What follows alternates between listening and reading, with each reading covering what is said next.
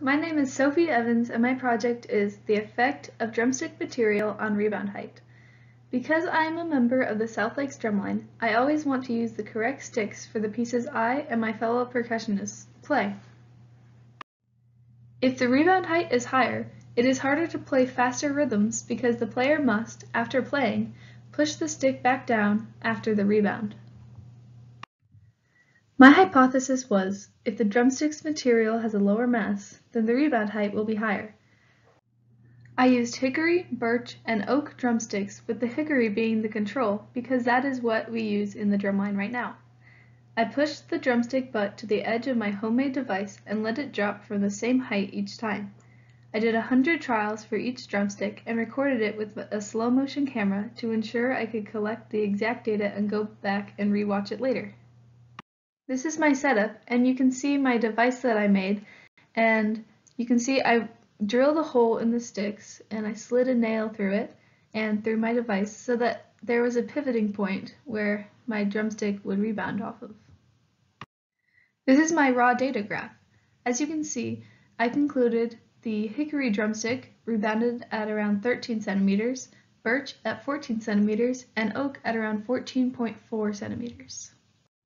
These are the means, and as you can see, the standard deviations are pretty low.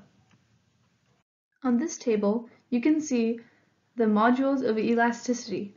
I wanted to put this on this table to see what was actually affecting the rebound, to make sure that the mass wasn't the only factor.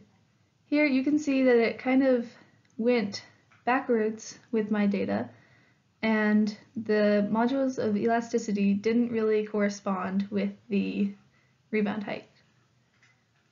And the standard deviations were pretty similar, so I could see that this data was scientific. This is a graph of the trends. I thought that it was interesting how it was so linear because each gram that was added to the drumstick, 0.5 centimeters was also gained in the rebound height. If I were to continue this experiment, I would test different materials to make sure the trend I found is true for every material. My hypothesis was not supported because as the mass increased, the rebound height also increased. I believe this is because the heavier sticks have more kinetic and potential energy, causing them to bounce up higher than the sticks with a lower mass. Some errors in my project might have been the holes drilled into the drumsticks might not have been in the same exact location on all the drumsticks, although I did measure them.